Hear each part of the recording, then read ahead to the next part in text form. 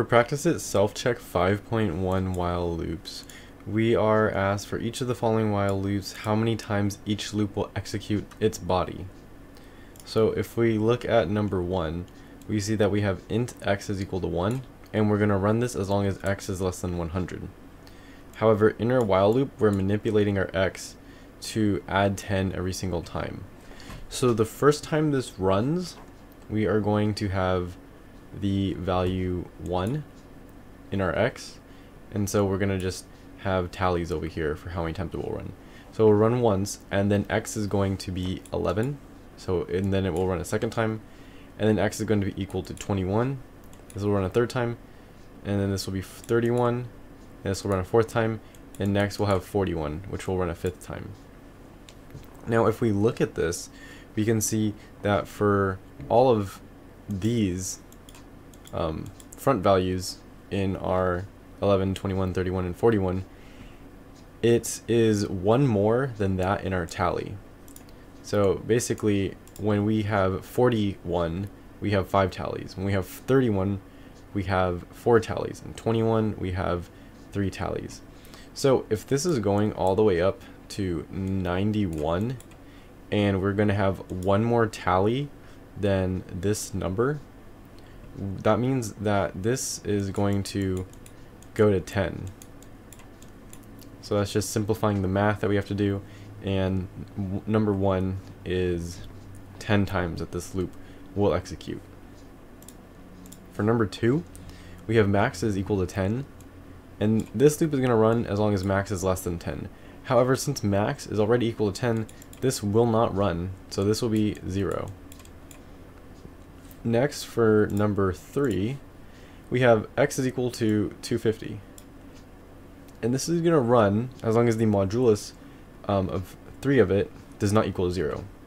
To get the modulus of something, we divide it like this, and we get the numerator, or we get the remainder. Well, if we do this, we would see that x does not equal 0. And there's nothing else in our code that manipulates x, so x will always never equal 0. So this runs to infinity. For number 4, we have int x is equal to 0, or x is equal to 2, and we're running this as long as x is less than 200. So the first time we run this, our x is going to equal 2. We have one tally over here. Then we have x times x is equal to x, so we're going to have 2 times 2 is equal to 4. We're going to have another tally because this loop's going to run again. And the next time we run this loop, we are going to have 4 times 4, which will be 16, still less than 200, so we're going to run it again. And then we have 16 times 16, which is, I think, 256, which is greater than the 200 right here. So this is only going to run the 3 times. It's going to run the first time for the 2, the second time for the 4, and then the third time for the 16. So now those are all the answers for 1, 2, 3, and 4. And if we have them in here, we have 10, 0, infinity, and 3 written like this. Now we'll go on to 5 and 6. And for 5 and 6, for 5 at least, we're looking at word length. The first time this loop runs, we are going to have a, which we'll tally this still, so it runs once. And the second time this runs, it is going to have, it's going to run a second time, and then it's going to have b, a, b. And then it's going to run a third time, since this is still less than 10. And then we're just going to have b, b, a, b, b, going with this part right here. And this has run 1, 3, and this one has 5 in it. So if we do this again, we're going to have 2 more b's, and this will be the length of 7. So we'll have a tally here. And if we run this again, we will have a length of 9, which is still less than 10, so we'll have another tally.